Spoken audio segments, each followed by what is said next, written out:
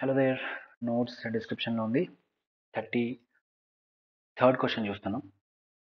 6 resistances each of 50 ohms are used in a resistance oven. Right, ఒక resistance oven లో 6 రెసిస్టెన్స్లు వాడినాం.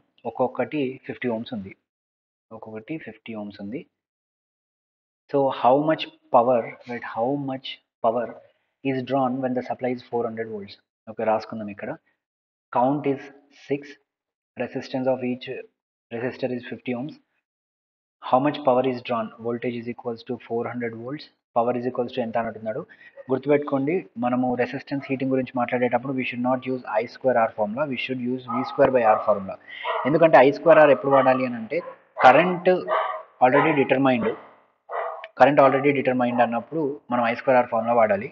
But యూజువల్గా resistance heating సెటప్లో resistance ఉంటుంది, ఆ రెసిస్టర్లను తీసుకుపోయి వోల్టేజ్కి అక్రాస్గా కనెక్ట్ చేస్తాం. కాబట్టి ఇక్కడ using V²R is more practical. Of course you might argue, నాకు I కావాలంటే V/R చేసుకుంటే వస్తుంది కదా, V/R చేసుకుంటే కరెంట్ వస్తుంది, దాని స్క్వేర్ చేసుకుంటే R చేసుకుంటా అని. This is touching the nose from behind the head, right. ముక్కు పట్టుకుంటారు నాయన అని అంటే చేతి తీసుకొని తలకాయ మొత్తం తిప్పేసి ముక్కును పట్టుకున్నట్టు అవుతుంది. But this is straight forward. నీ దగ్గర వోల్టేజ్ ఉంది, నీ దగ్గర రెసిస్టెన్స్ ఉంది, voltage square divided by resistance చేసి నీకు పవర్ వచ్చేస్తుంది. So you should use this formula, this is more practical.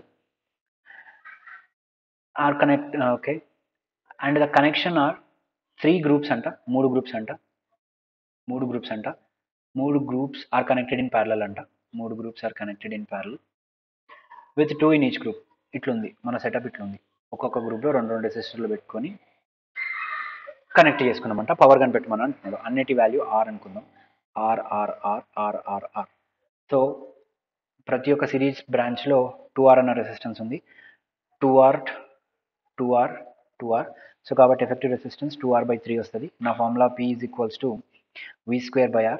నా వోల్టేజ్ ఈజ్ ఈక్వల్స్ టు 400 అని ఇచ్చినాడు. సో కాబట్టి 400 × 400 డివైడెడ్ బై 2 × 50 × 3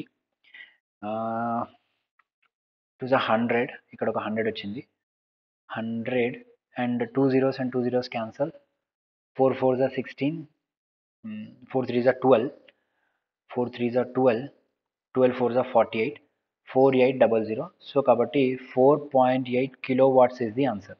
సో 4.8 kilowatts ఆప్షన్లో ఉందో లేదో చూసుకుందాం. ఆప్షన్లో ఉంది 4.8 kilowatts. So option C is the right answer.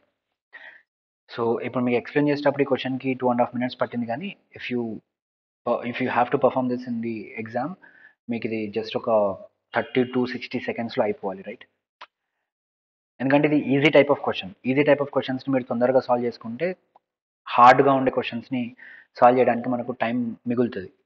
So this video here. Next వీడియోలో మనము 34th క్వశ్చన్ చూద్దాం.